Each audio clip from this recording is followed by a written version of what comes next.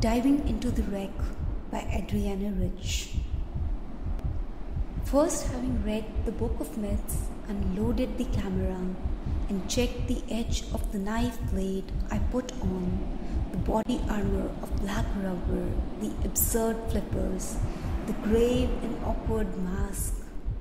I'm having to do this not like Costo with his assiduous team aboard the sun-flooded schooner, but here alone. There is a ladder. The ladder is always there, hanging innocently close to the side of the schooner. We know what it is for. We who have used it. Otherwise, it is a piece of maritime floss, some sundry equipment.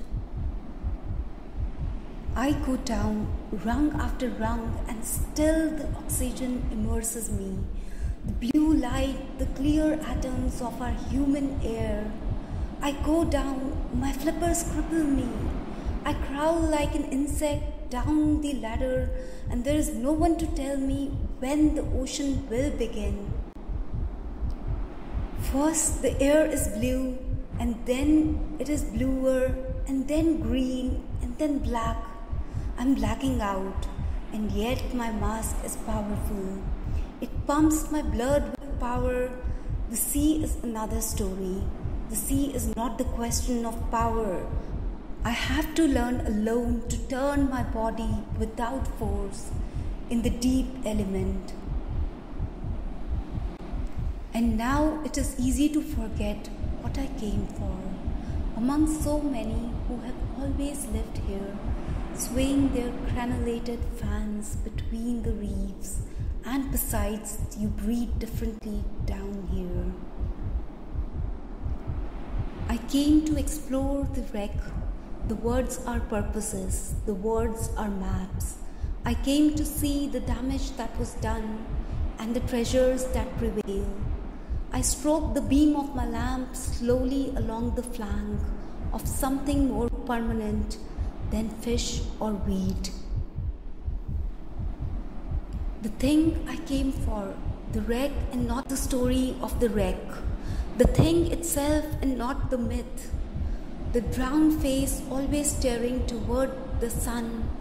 The evidence of damage worn by the salt, and sway into this threadbare beauty the ribs of the disaster, curving their assertion among the tentative haunters. This is the place, and I am here, the mermaid whose dark hair streams black, the merman in his armored body. We circle silently about the wreck, we dive into the hold. I am she, I am he, whose drowned face sleeps with open eyes, whose breasts still bear the stress, whose silver, copper and vermeil cargo lies obscurely inside barrels, half wedged and left to rot. We are the half-destroyed instruments that once held to a course, the water-eaten log, the fouled compass.